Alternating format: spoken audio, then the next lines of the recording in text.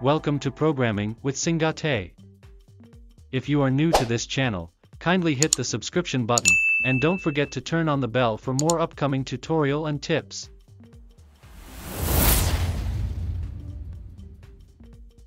Hello guys, welcome back. In this video I will show you how the Laravel LMS system known as Learning Management System.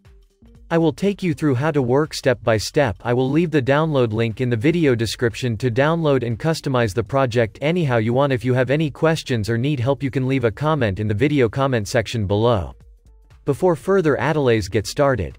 The first thing I will be doing is to show the front end and the features of the system and show you what the students can do within this system. The student section. The students will need to have an account before using this system. The student can able to enroll in a course. The student can also able to leave a review for a particular course that they are enrolled with. The student also will have their own dashboard. The student will see all their courses inside their account. The student can also view each course that they are enrolled in within their account. The teacher section. The teacher will see the courses related to them. The teacher will see all the students enrolled in their course. The teacher can view any student's profile that is enrolled to them, but he can't able to perform any actions unless the admin gives them the permission. The admin section. The admin has the right to perform any action from the system. The admin can able to add courses. The admin can able to add categories. The admin can able to add lessons. The admin can able to add events. The admin can able to add news. The admin can able to add teachers. The admin can able to add roles. The admin can able to change settings. The admin can able to give permissions to users. And many more. You can explore the rest for yourself. The features of the system. The front end I used Livewire, jQuery, HTML. The backend I used PHP framework Laravel version 9. So let's continue the showcasing.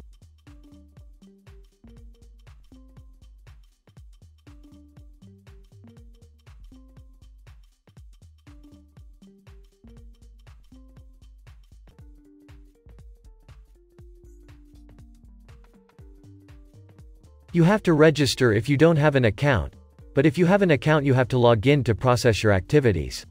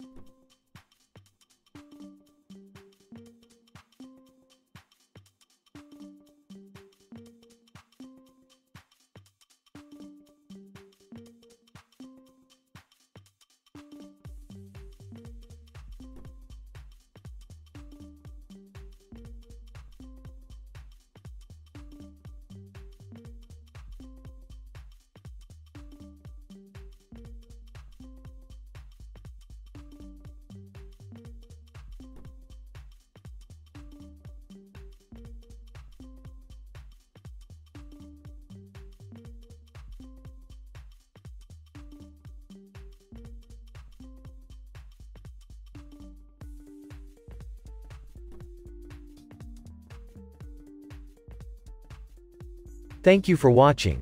If you have any questions or queries, drop them in the comment section below. We engage.